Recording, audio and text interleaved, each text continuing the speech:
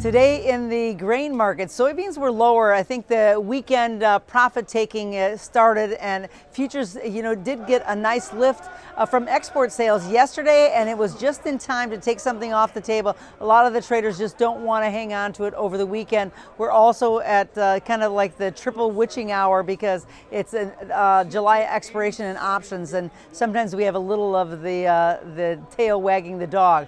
But still, even with that being said, shipments are at like a 78% level, and that's the lowest since 1991. Yikes.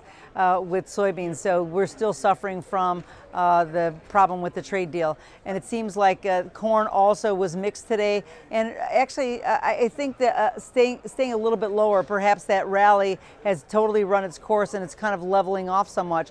We have to watch out though, because the expiration here really needs to stay below that 450 mark because of there's about 20,000+ open interest in options. That could definitely affect the close and affect where we're going to head over the weekend and starting Monday morning. There could be a big scramble there. We're going to watch out for that. But the corn and wheat exports did not meet that USDA forecast, and it seems like the market right now is taking a little bit of a breather because the market's still pretty strong.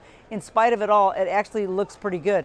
In the wheat market, it was firm. The global weather issues do persist right now. There is dryness in Russia and the Ukraine, and it's supporting some of the prices, but we got to watch out for those dangerous chasms below, because right now we are not competitive around the world, and prices still seem to be pretty high overall. And the U.S. dollar index was a little bit lower, so it would help to support these markets right now. But is it increasing our ability to ship some of our grain? That it remains to be seen. So we're going to watch that closely. Today is going to be very interesting on how everything really wraps up, and we'll be able to see that after the close, and certainly we'll see how Monday morning wraps up here with this final day of November options.